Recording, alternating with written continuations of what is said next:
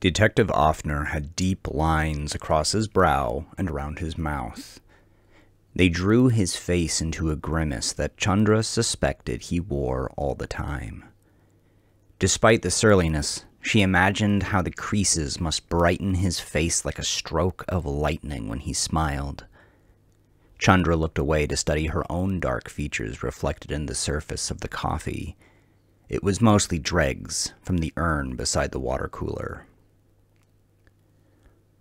On the other side of the desk, Offner leaned back in the squeaky swivel chair, settling the bright yellow legal pad on his crossed thigh. Clicking his pen open and closed a few times, he studied her with gallows silence. Dr. Day, could you tell me how you knew Mr. Coach? Chandra thumbed the paper cup's cardboard sleeve. In the black liquid mirror, she watched herself reply. May I ask how he died? Offner powered over the question with a neutral expression. You called Mr. Coach's apartment on the day he died. Was it a personal call? Did you know him personally? The coffee burned Chandra's tongue. Mr. Coach was late for an appointment. The yellow paper crinkled as the detective scribbled a quick note. He returned his sharp blue gaze to meet hers. In what capacity were you his doctor? Chandra stared at the clean, neat lines of office accoutrements on the desk, squirming in her seat. I don't feel comfortable disclosing that information. With a solemn nod, Offner raised a hand in understanding. Of course. He allowed a reverent pause to pass, eyes closed. We're fairly certain that you were his psychiatrist. Would that be safe to assume, Dr. Day? Chandra grimaced and then nodded. Offner bowed his head, acknowledging her. My officers and I believe that Mr. Coach committed suicide. He leaned onto the chair arm and supported his head with his hand, furled except the thumb and forefinger. May I ask if he had any tendencies to corroborate that theory? Chandra's earrings glittered as she flung her head no. Hal wouldn't kill himself. Scratching her forehead, Chandra stared at the wall as if the correct phrases were hidden in the pores. He had delusions, but he wouldn't kill himself. Offner didn't react. He kept still, boring into her, pondering. Chandra suspected that the detective read the truth in tone and body language with as little effort as the blind read Braille, which, to the uninitiated, appears to be magic. With a few taps of the chin, Offner seemed done with his assessment. Mr. Coach threw himself out of his apartment window. It was on the 7th floor. Chandra scratched the sleeve of the paper cup again, harder this time. It made a hollow, grating sound. The coffee was awful. In the note that he left, he said specifically that he wanted you to know about his death. The chair squeaked as Offner pulled it forward again. Hunching over the tidy desk, his face framed by mesh organizers on either side, he rested his forearms between the multicolored rows of sticky notes. Beneath pale skin, the tendons of his arms rippled as he laced together his fingers. He said he didn't want anyone getting hurt. He mentioned that something was coming for you. In the following silence, Chandra wondered if Offner ever went fishing. She pictured the grim detective in a rowboat on a foggy morning, wearing a bucket hat and a cargo vest adorned with lures, his line in the water, his eyes on the horizon, waiting. The clock on the wall went tick, tick, tick. His note talked about shadows, a man in a hat. Does any of this sound familiar? Chandra ran her fingers through her hair as if combing through memories. Hal was disturbed. The detective didn't move. He was in that rowboat on the cold, gray lake. Chandra left it at that. Is there any reason to suspect that someone might come after you? Chandra shook her head. Did Mr. Koch have any enemies? Hal was a nice man. Do you have any enemies? Taken off guard, Chandra hesitated a moment before shaking her head again. The question didn't belong in the life of a quiet psychiatrist. Detective Offner stared a little longer before he rowed the boat to shore. The chair creaked as he leaned back. Officer Kennedy will take your statement. I greatly appreciate your time, Dr. Day. I'm sorry for your loss. I hope the rest of your day is more pleasant. The dark storm of his dour, brooding scowl broke as he smiled. Elijah had a big copy of a Hieronymus Bosch painting in his office across from the door. Bright, naked men and women danced and thrived among mythic creatures in a green, pristine landscape and bizarre, futuristic architecture. All of them sought pleasure in some form or another. It was garish. The whole space seemed to invite distraction. Perhaps the break in orthodoxy was the reason why Chandra felt like Elijah was a good therapist. His personality dripped from the statues and paintings on the mint-green walls and pooled onto the colorful rugs stretched over the beige carpet. He walked around without shoes. Elijah regularly invited Chandra to take off her black business heels, but she always refused. He told her that she wasn't the only psychiatrist to come in and leave on their shoes. Psychiatrists were always more guarded. Elijah settled back into his big armchair and crossed his legs. "It must have been a very hard day for you." Chandra caught herself gulp. Yeah. Elijah cocked his head a little. "Did you feel a particularly strong connection with this patient?" No, not particularly. He had lost his job fairly recently and was seeing me about his anxiety. I think he was repressing memories of abuse he may have suffered as a child. The state was paying for his medication. He took unemployment very hard. I find it a little hard to believe that you wouldn't bind to this sort of person. What do you mean? I mean, why do we get into psychiatry in the first place, Chandra? He uncrossed his legs, leaned forward, arms out, and opened his round, bearded face into a smile. It's obviously to help people, am I right? So, if this patient of yours was in a particularly disadvantaged state, wouldn't you connect more deeply with him? Chandra gave a quiet nod. She supposed he was right. I'm sorry you had to go through that ordeal. Did you read the note that he left? Well, the police kept it.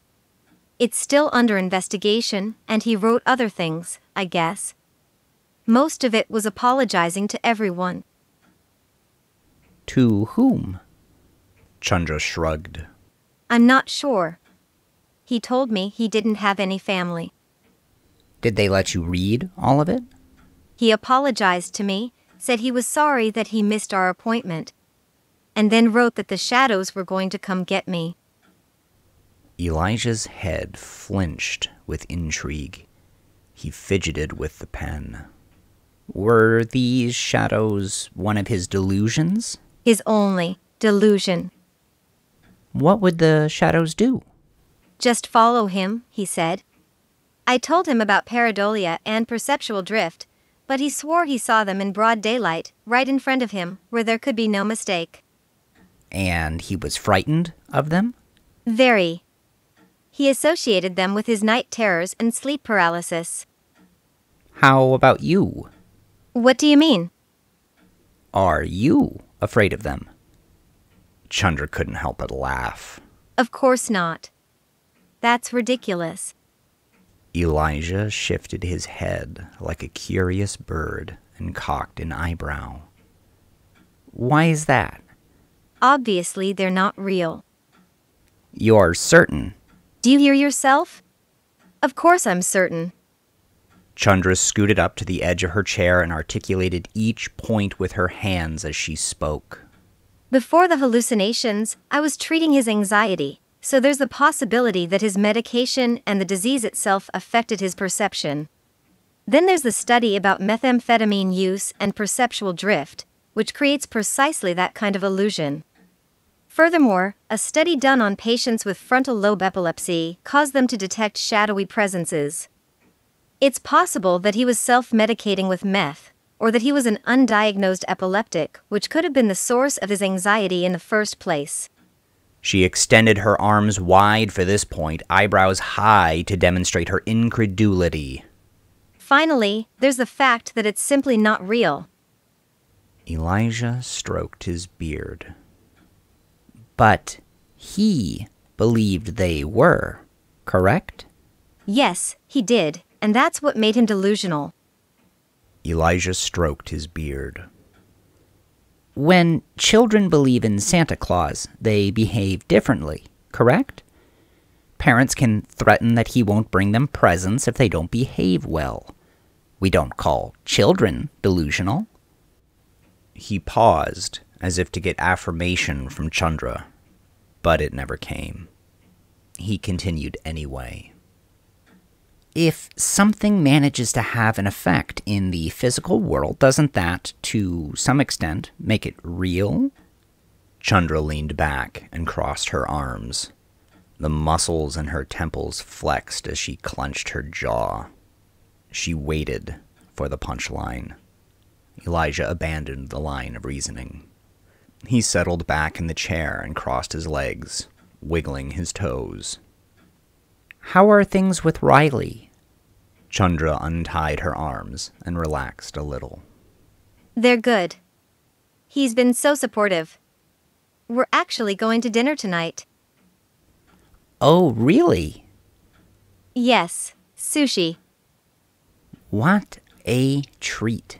It sounds like things are going a little smoother then. Chandra picked at a loose thread in her slacks. Yeah, a little. I remember you told me that you met Riley's parents. Elijah shifted through notes on the big yellow pad. Do you have any plans to introduce him to yours? Tucking hair behind her ear, she cast a look at the Hieronymus Bosch print across from the door. Men and women groped each other, pressing body against body in mindless intimacy, crouching with gaping mouths between giant birds clutching berries in their beaks. Elijah pulled his lips in and bobbed his head. I see. How does Riley feel about that? He's still not happy about it. He doesn't understand. My parents are from a different world. Do you think it'll come up at dinner tonight? Probably. Do you have a plan for how you're going to handle it? Nope.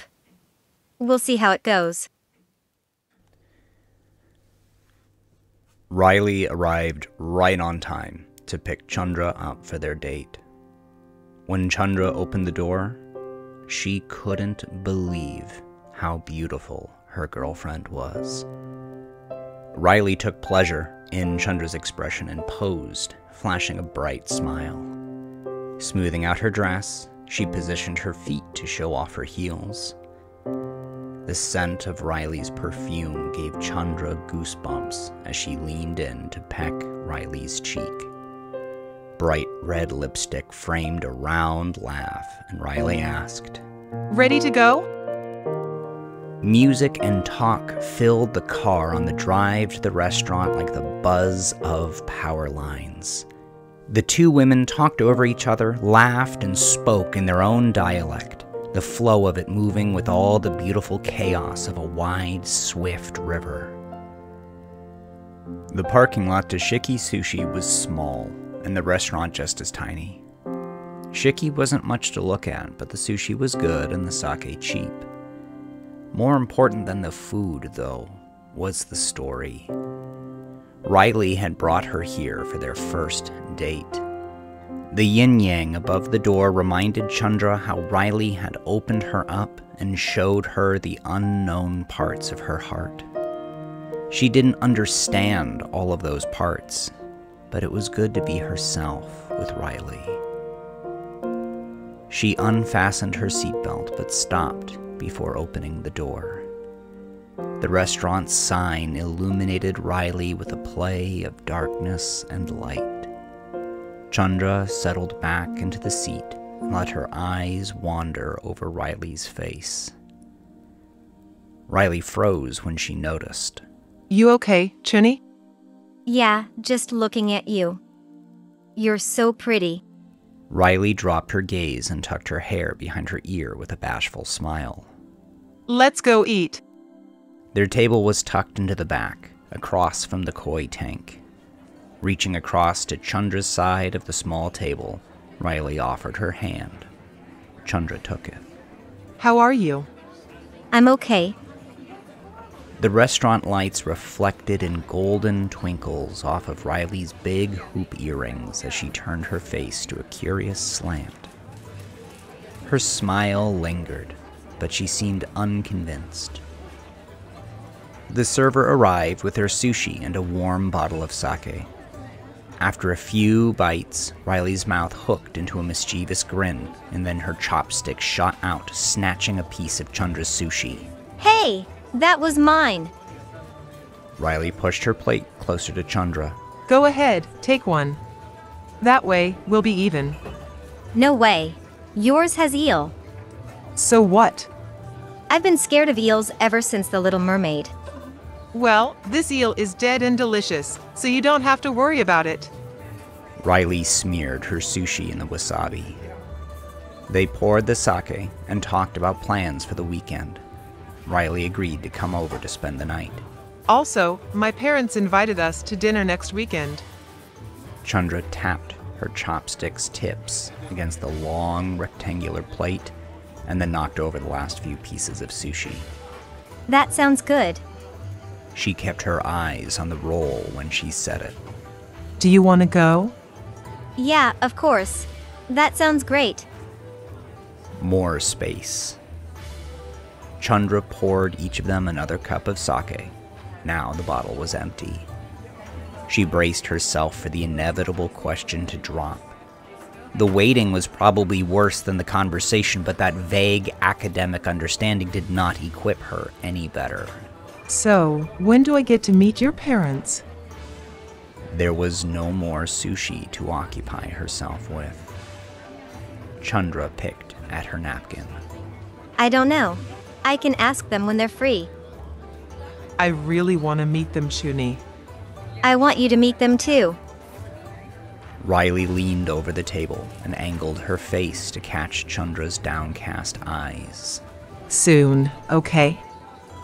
Chandra smiled as she sat up and drained the little bit of sake left in her cup. Yeah, soon. Riley pushed hers across. You can have mine. I don't want any more. As Chandra raised the cup to her lips, something scurried out. Appendages rippling, the shadowy little creature darted over her hand and down her wrist with the manic stops and starts of an insect. Chandra shrieked and rose as she tried to fling it away. The chair grated against the floor like teeth against bone, and the cup clattered onto the table, spilling warm liquor onto her pants. A stunned silence descended upon the restaurant, punctuated by saccharine Chinese pop music.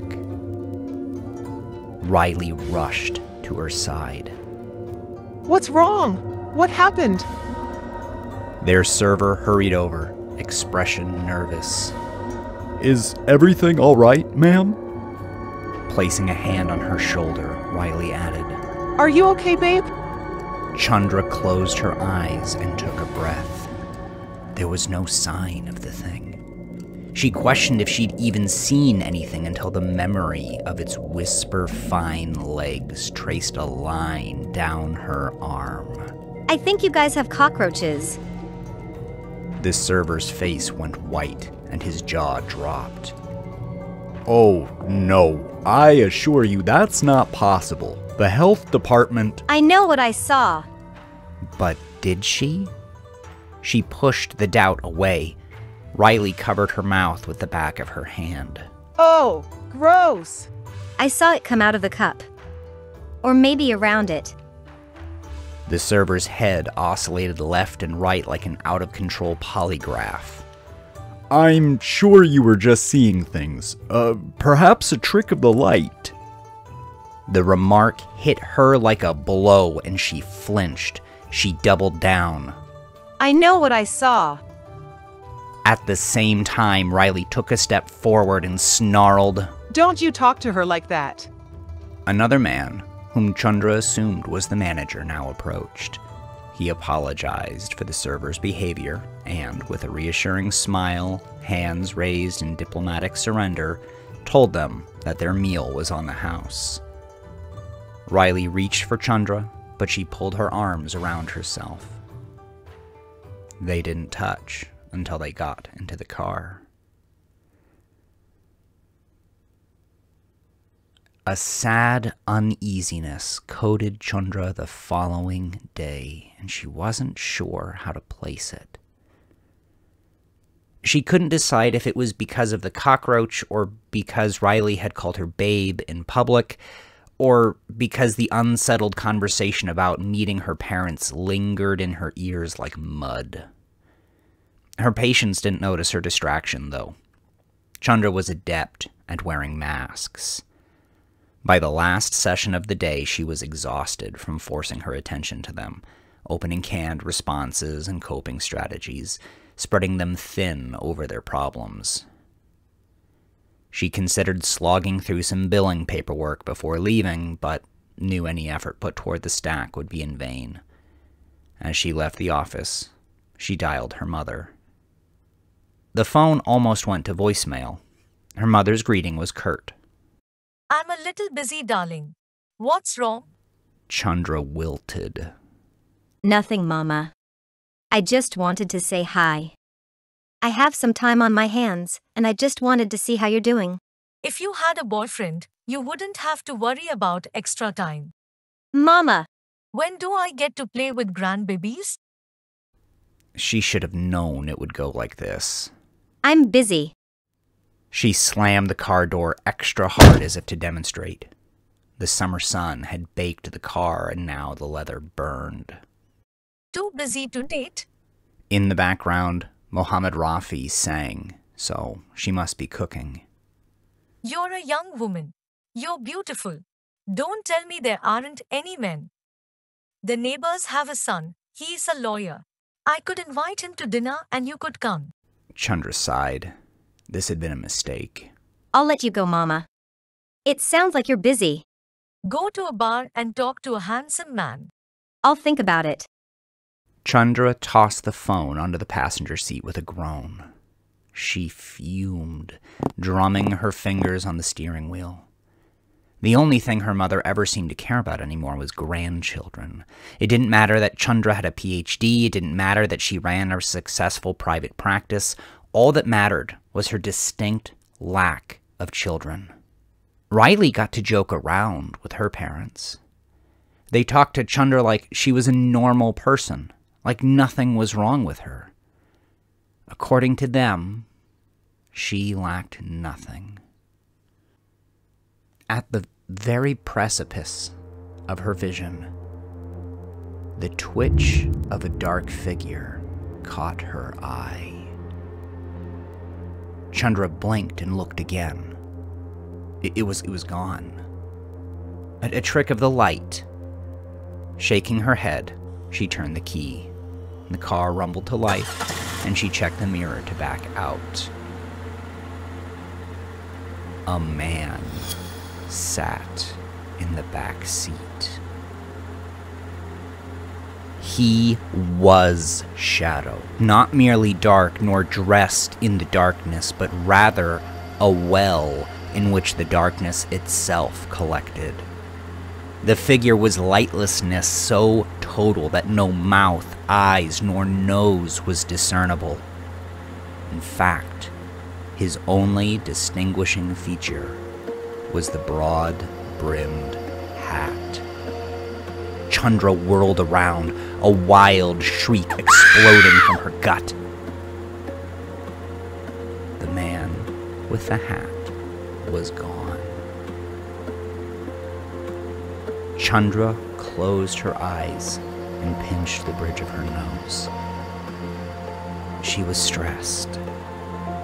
Stress often manifests with unusual side effects. But as she drove, she checked the rearview mirror often. Once home, the garage door closed like the mouth of an enormous beast swallowing the light. Chandra's hand still shook. The garage light clicked off almost as soon as she got out of the car. Aside from the BMW's dome light, the darkness was complete. Something wasn't right. Her head swirled, and she plunged into a strange, nauseous disorientation. She tried to write it off as nerves. The garage was too dark, too vast. The blackness deepened, thickening until it was solid as slate. The dome light was so distant now, as if she were in the middle of a dark lake at night and looking at a cottage on the shore. The ground bucked and roiled and the light grew more and more distant.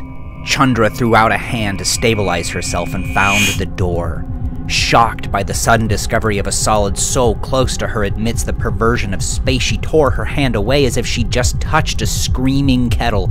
The dome light was just a pinprick in the distance now. Her lungs pumped short, erratic breaths. The door hadn't moved even as the light grew more and more distant. Almost gone, her way lost without it. Twisting the knob, Chandra stumbled backwards into the laundry room. Sunbeams leaked from the house and into the garage where the BMW sat a few feet away. The yellow dome light faded. Chandra leaned against the dryer and ran quaking fingers through her hair. It had been such a visceral hallucination. How couldn't it be real? Visions of Hal plummeting from the 7th-story window flashed across her mind. Clenching her jaw, she released a long sigh through her nose. Don't be ridiculous, she thought. You're stressed. A headache bloomed. Massaging her temples, she got a glass of water in the kitchen. The cold water helped. Leaning against the sink with the glass in hand, she stared out of the window overlooking the neighborhood. At the intersection, a little way down the street, stood the man in the hat. Chandra dropped the glass, which exploded on the tile.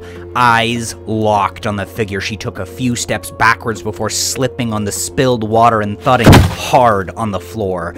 Large shards of broken glass dug into her back and sliced into her arms and hands. The vent in the ceiling vomited hundreds of dark, light-sucking spiders like the creatures she'd seen at the restaurant. Screaming in a mindless language of fear, she scuffled backwards, the glass burrowing deeper into her palms, thighs, and back, slickening the floor with warm blood. The spiders spilled across the ceiling, creeping, crawling, spreading in a jagged, irregular ellipsis as if a single, solid mass. Then came the presence. Chandra didn't see it because the kitchen island blocked her view, but she felt it the way one detects a fire's heat. The headache worsened. A high-pitched ring whined through her skull, throttling all other sound. The presence's intensity increased. A head appeared from the other side of the island, and then shoulders, and then a torso. Chandra knew she screamed, but the ringing was so intense that it devoured the sound in her throat. The shadow stopped. The second time Chandra shouted, she heard her voice, even though it echoed as if from the bottom of a well.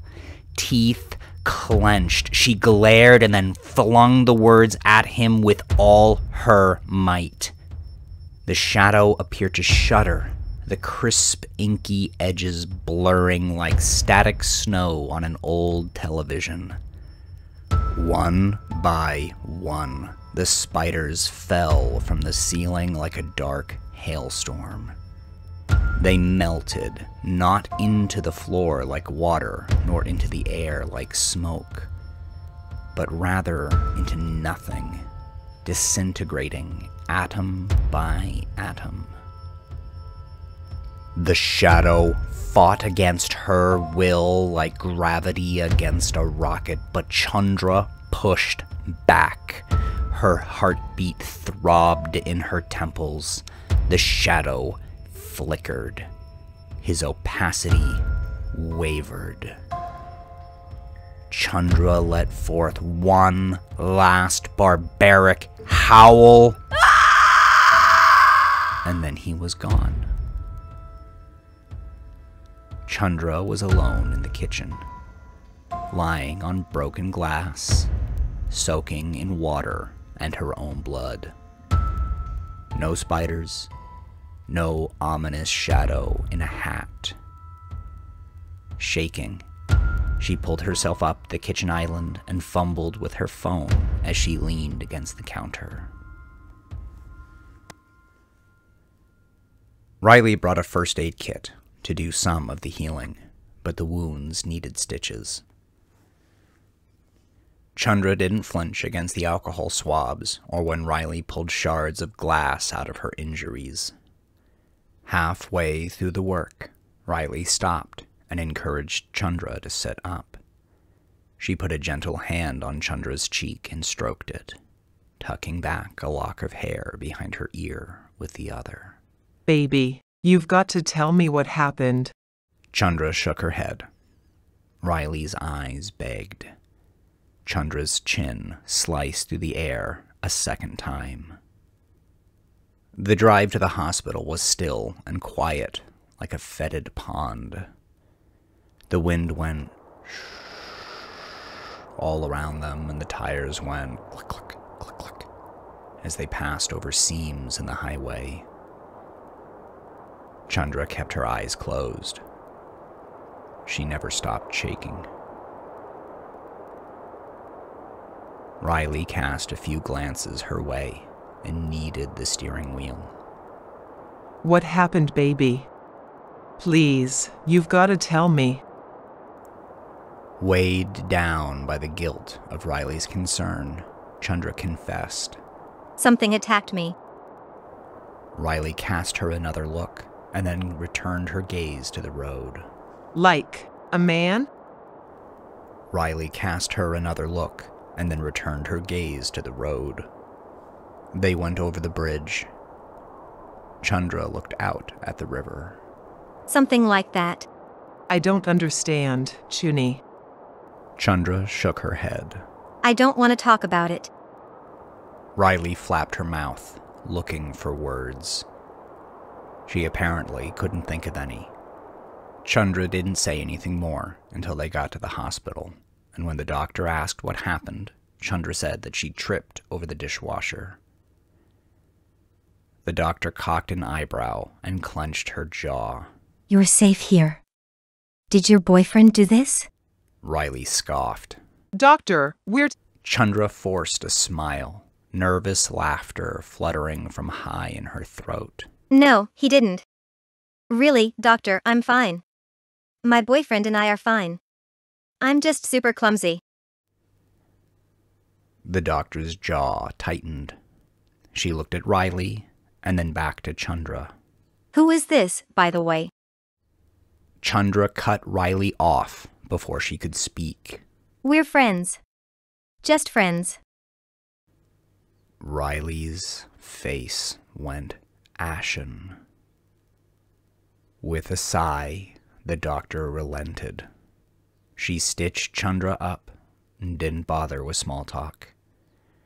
Riley excused herself to go to the bathroom, and Chandra watched her sulk across urgent care, running conversations through her own head to manage the fallout. Something moved. It was low to the ground, like a mongoose, and fast like one too. Chandra only saw the thing in the corner of her eye, and the sight made her jump, pulling against the stitches and causing the doctor to exclaim, Hey, take it easy.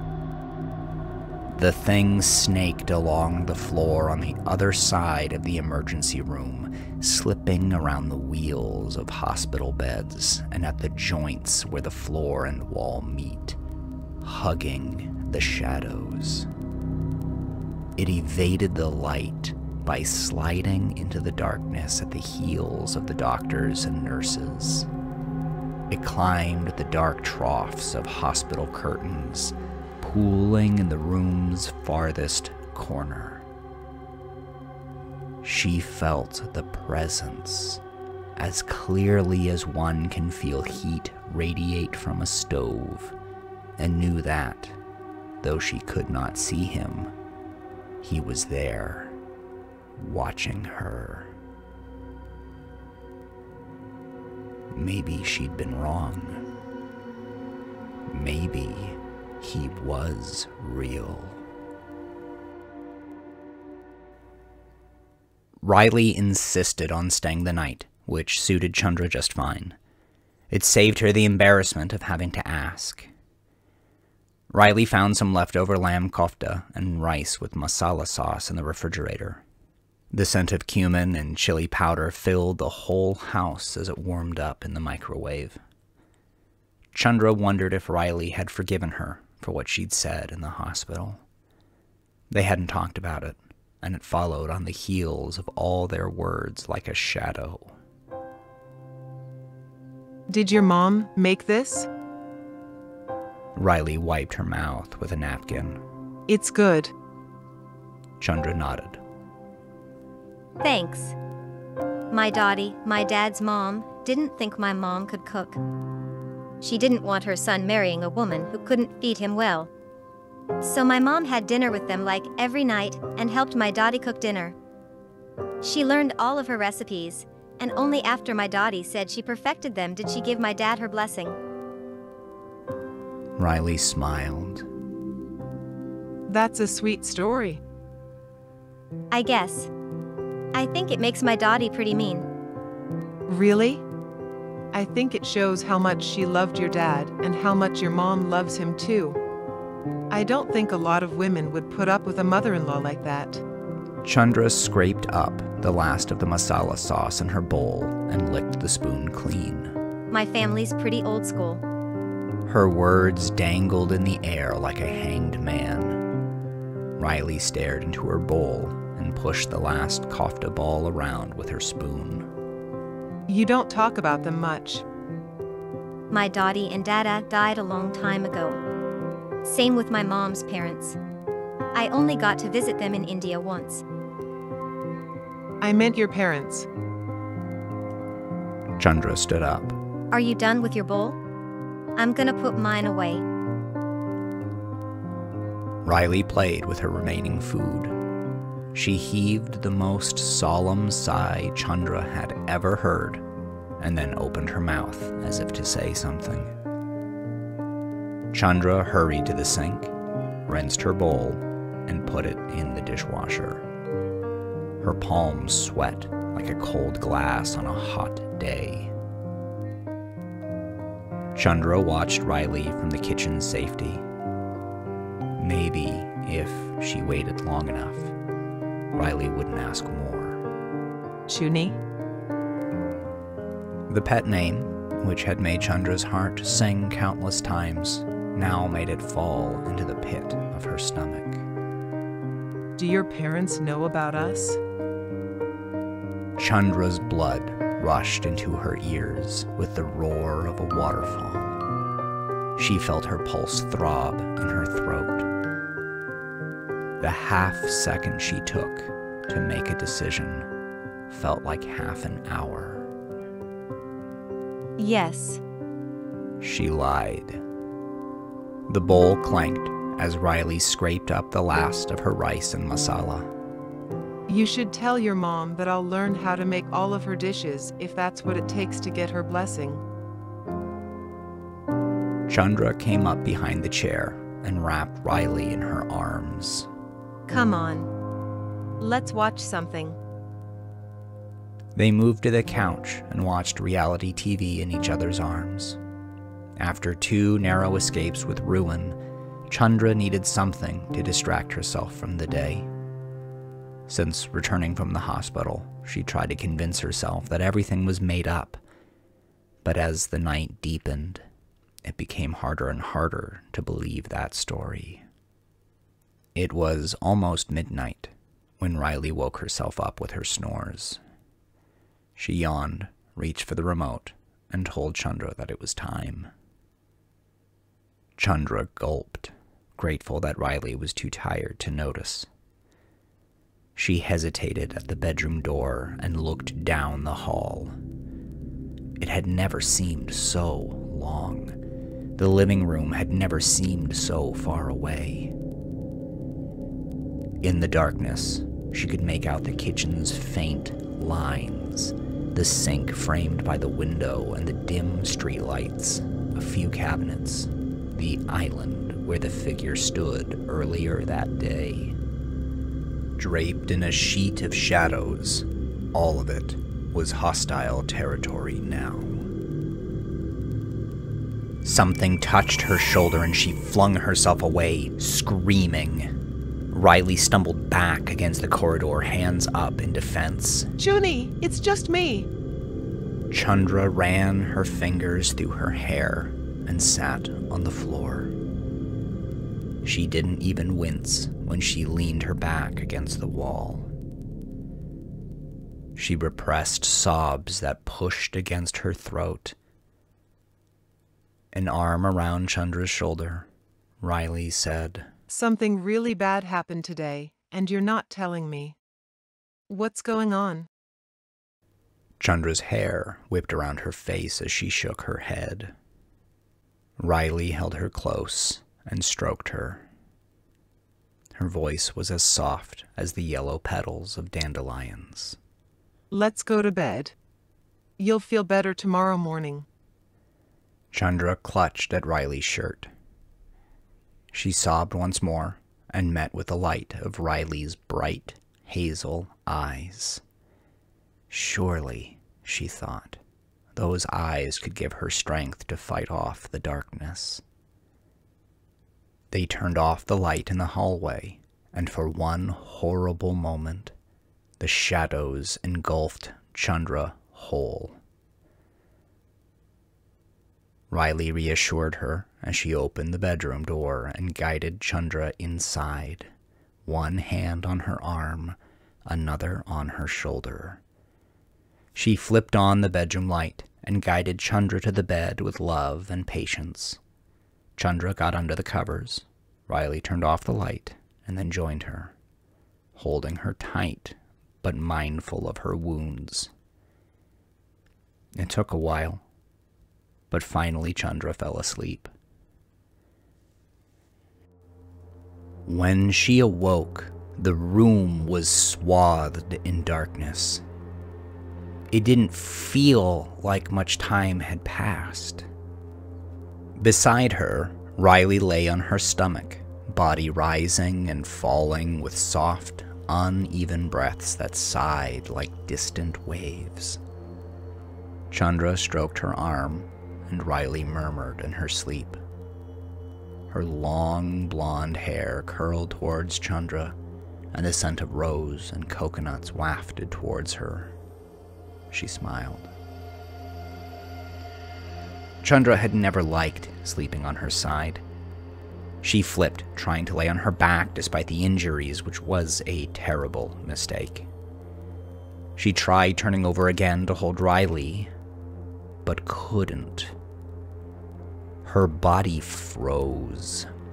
Her arms, legs, hands, feet, even her head and fingers remained totally immobile. Panic swelled, and she was ashamed to catch herself whimpering. It's sleep paralysis. It's just sleep paralysis. Wake up. A headache split Chandra's head apart, and like the blaring horn of an approaching train, the ringing in her ears crescendoed. Her heart beat so fast that she thought it might erupt. A tear rolled down her frozen face as she flung her gaze around the room. Slowly, the door opened. Under the dark threshold stood a figure even darker than the shadows surrounding him. He wore a wide-brimmed hat. Chandra whimpered. She still could not move.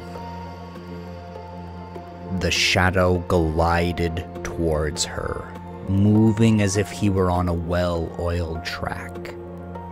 He raised his arms to his sides and long, pointed fingers slid out from his sleeves. He appeared two-dimensional, like a paper cutout, and the space around him warped the way the garage had. The door drifted farther and farther away, and the bedroom became impossibly tall. The closer the shadow got, the more distorted the effect. He expanded in proportion, growing larger than fear and taller than hope. Chandra flung her eyes to the other side of the bed where Riley was miles away. Even if Chandra managed to wake her, she'd never be there in time to help.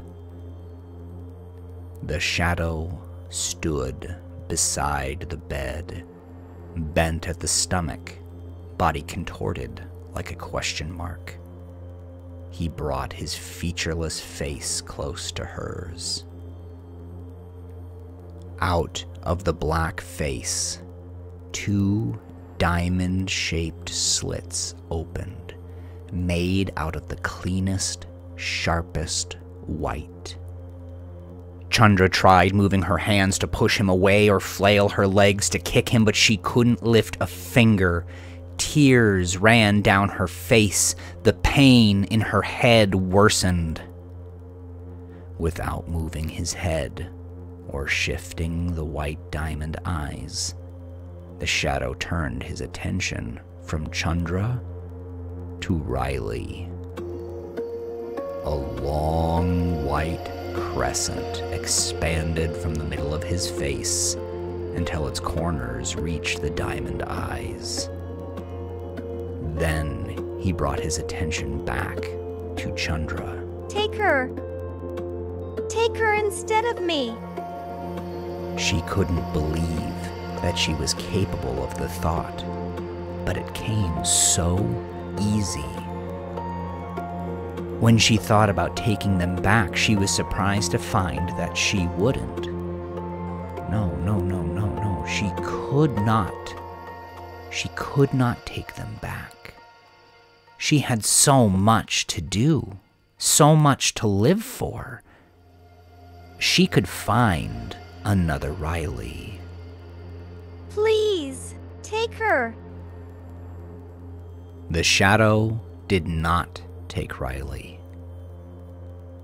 It straightened up and melted into an inky pool on the bedroom floor.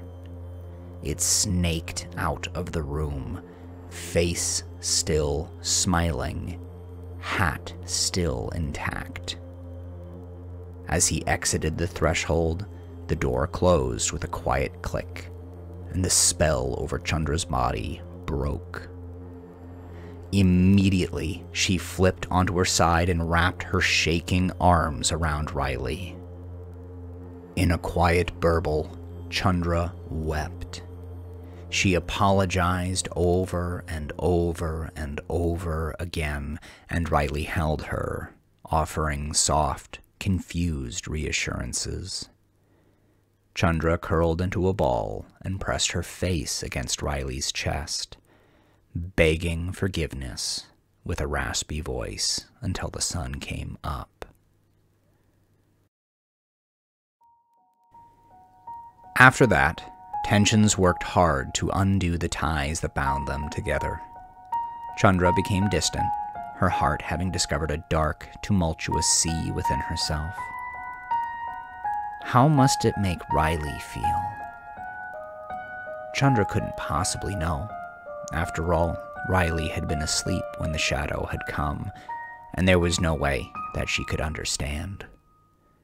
Chandra's shift had come from nothing. It had fallen from the sky with as little warning as an alien ship or a dark shadow in a broad-brimmed hat. She saw him more, or at least thought she did. He lived in her peripherals, just deep enough into her vision to startle her. She knew he was there, but he kept far enough away that maybe he wasn't. He took something from her whenever she saw him, though she couldn't tell what. Every time he vanished, there was a little less of her, but she didn't know how. Whenever she thought about him, she knew he fed upon something of hers, but she didn't know why.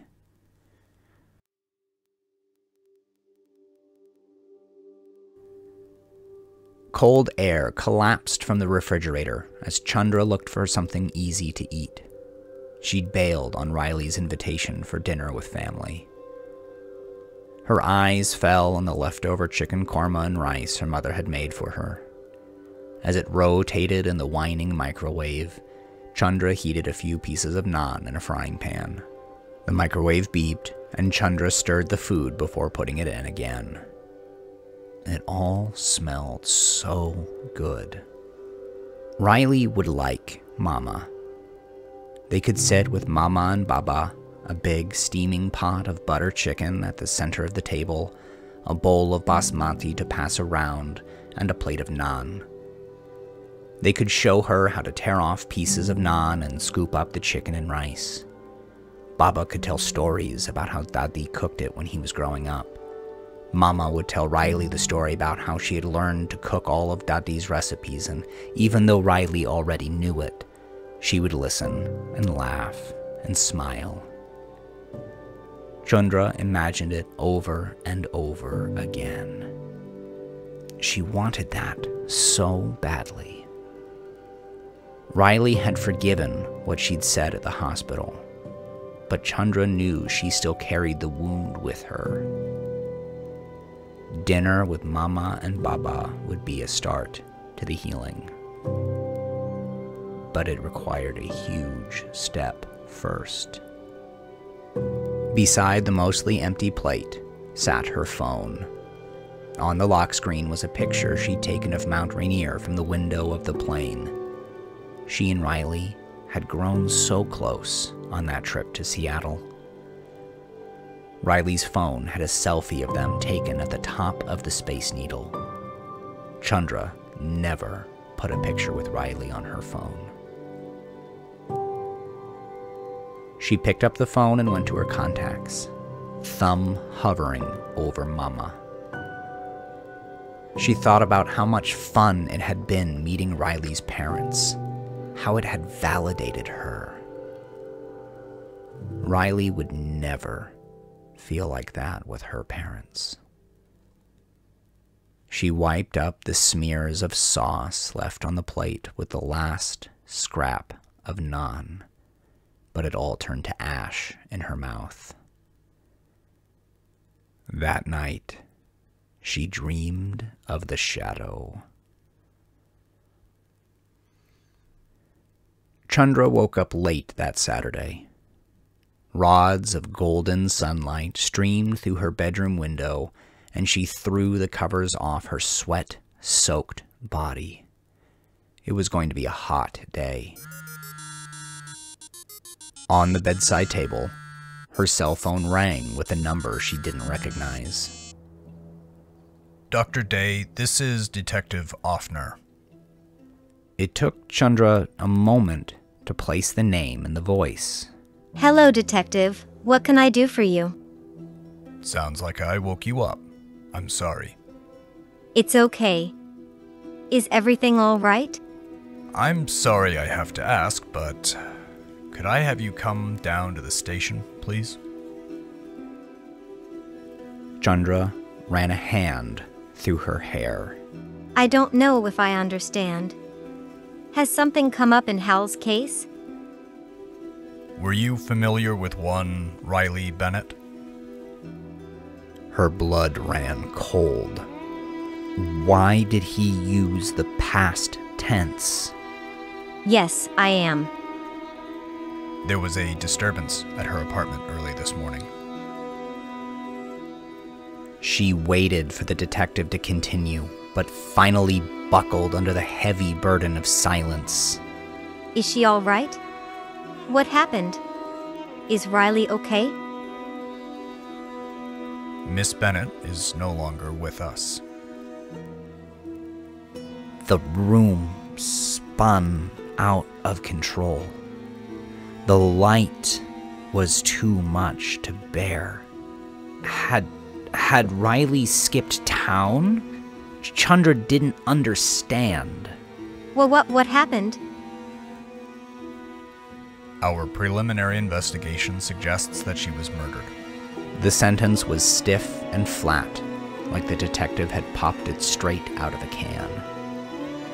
The air in the room vanished. Chandra couldn't breathe. The world swirled and tears pressed behind her eyes. The light was too much. Dr. Day, are you all right? Chandra cleared her throat. Yes, I'm all right. Who would she eat sushi with? Who would stroke her hair and call her Johnny? Who would text her every morning to ask about her dreams? May I ask what your relationship with Miss Bennett was? It seems as if you two were close.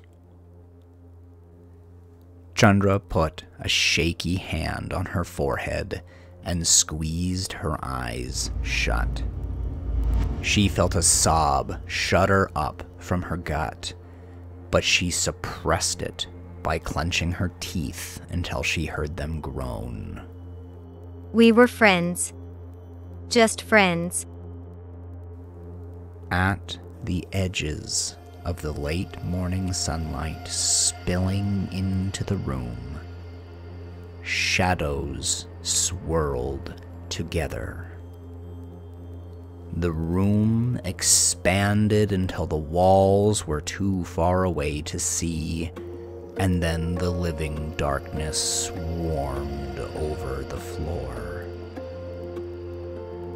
At the foot of Chandra's bed rose the shadow.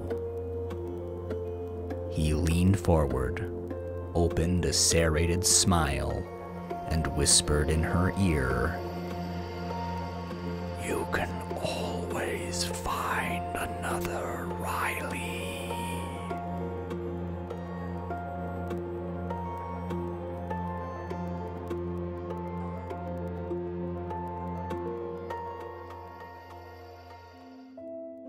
Thank you for sharing my nightmares and helping me carry the grief.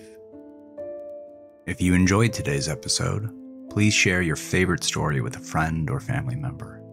It goes a long way. Don't forget to like and subscribe, and tell me your thoughts in the comments below. If you'd like to go the extra mile, you can find me on Patreon, where you'll get early episodes and behind-the-scenes insights into each story.